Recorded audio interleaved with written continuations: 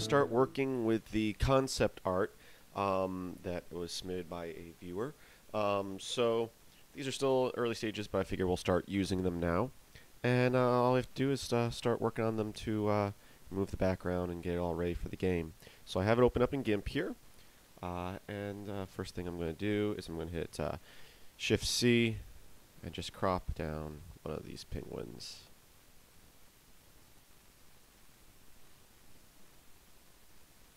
Once we get where we want, I'm going to click in the middle, and we crop down to that penguin.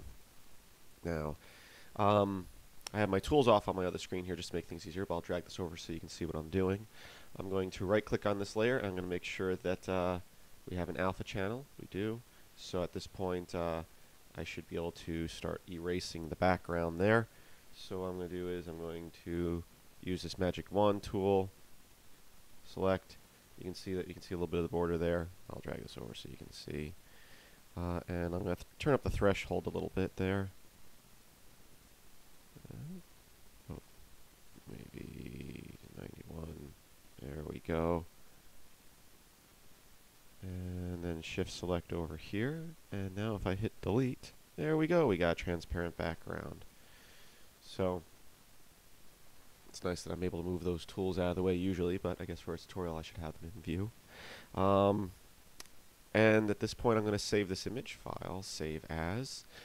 And I'm going to go to where the game is, images, and I'm going to, for right now, just override this bad tux here. Bad tux 1. Save. Replace it. Save. Now that doesn't change it in the game, because in the game we packaged in the images. Let's go into Blender here, make it full screen, and I'm going to right-click this tux here. And if I go to our textures here, let's see, I should maybe just be able to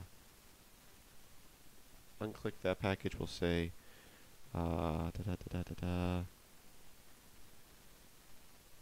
I think if I just click use this, it's going to save an image packaged in the blend file to the disk. No.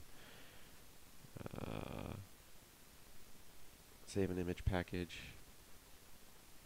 I don't overwrite. I think let's just remove package. Oh, there we go. That's it. And then we can package back in. So let's go ahead and have a look at that. We'll press P to start the game up. There's our penguin.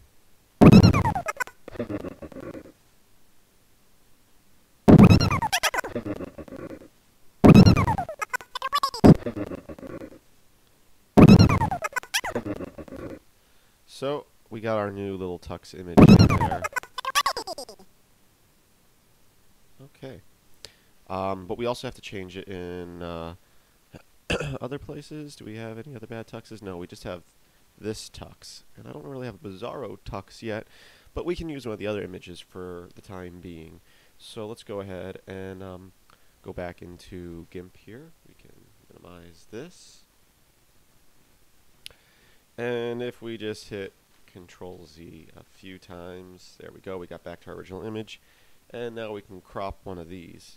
So we'll say Shift-C again, for cropping, and we'll just line this up, like so.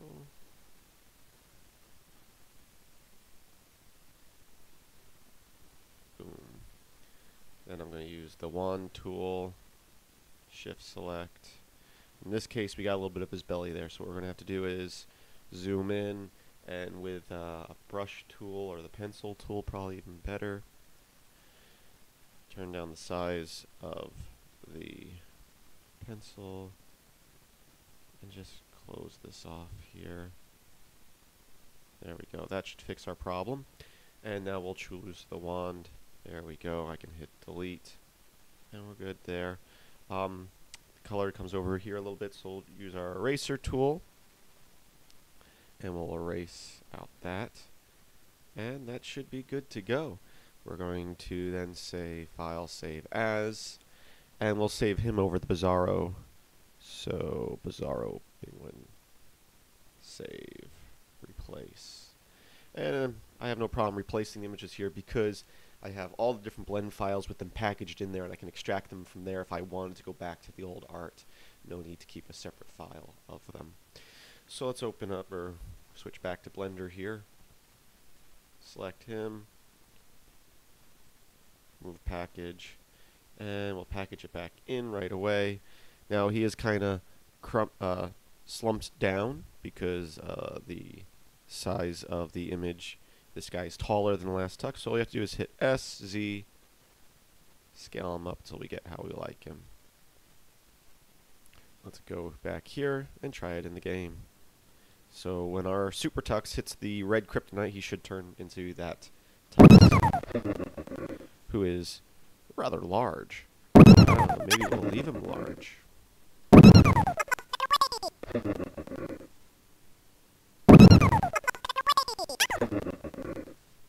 Let's see if we can kill all these guys. Oh, I'm out of tuxes. And you notice that the one tux is now the old, well, they're both the bad old tuxes. That's because that's still saved in the file, and when the level restarts, as I keep telling you, it goes to the file you have saved. So all we have to do is hit Control S and save over the old. Now, when the level restarts,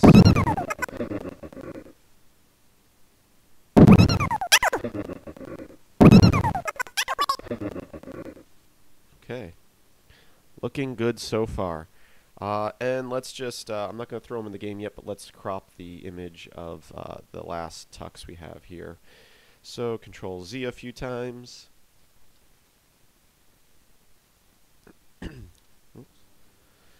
And then we'll Shift C.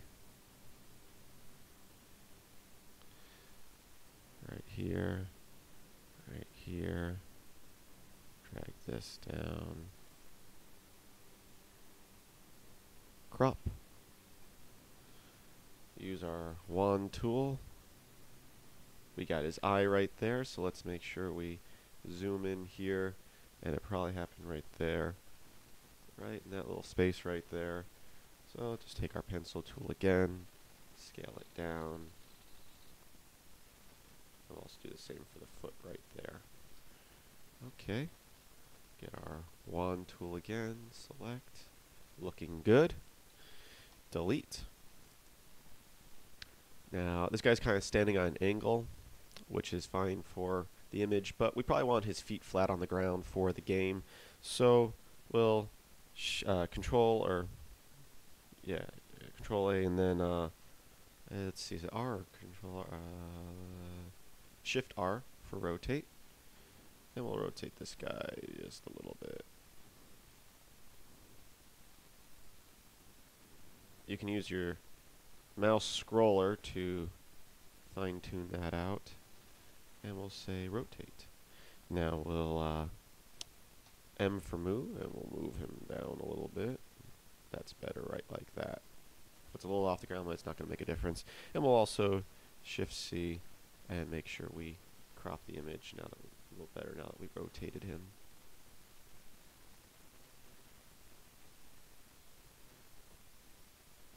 And we will file save as, and we didn't have a third bad tux, so we'll just call this bad tux 2. Save,